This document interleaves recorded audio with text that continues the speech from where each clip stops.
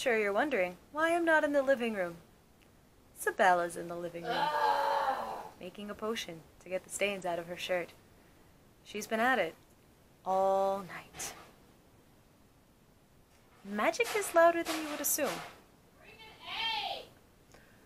I wouldn't mind if I had some coffee or something. I'm also just trying to stay up so that when Jack comes home, she's not running into Sabella alone. Jack's been staying out a lot lately, but I feel like I should be there if she does come home tonight.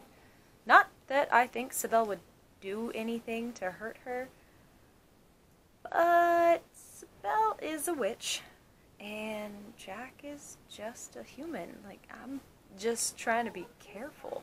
Oh my God, Jack, you okay? I'm fine. What is... What? Oh my God. I'm fine. Jack, what happened? Nothing happened. She was stabbed. Stabbed? Someone stabbed you? And punched her in the face. Okay, just...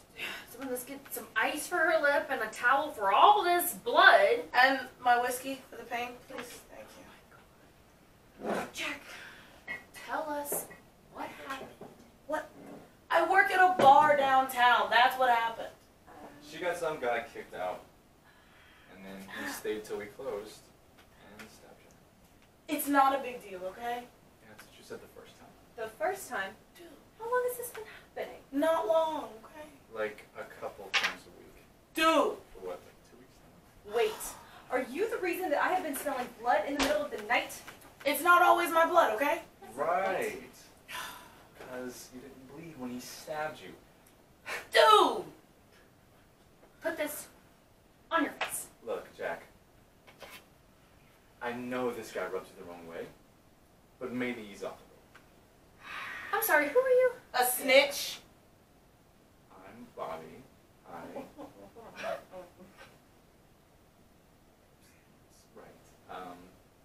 You girls got this.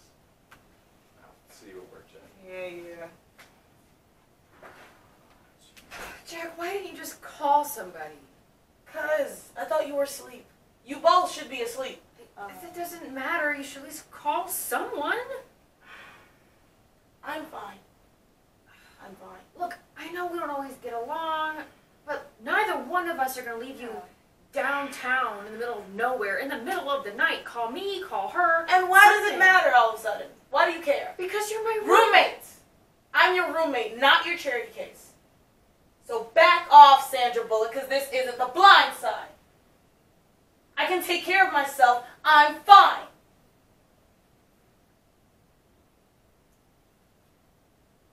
Be in my room.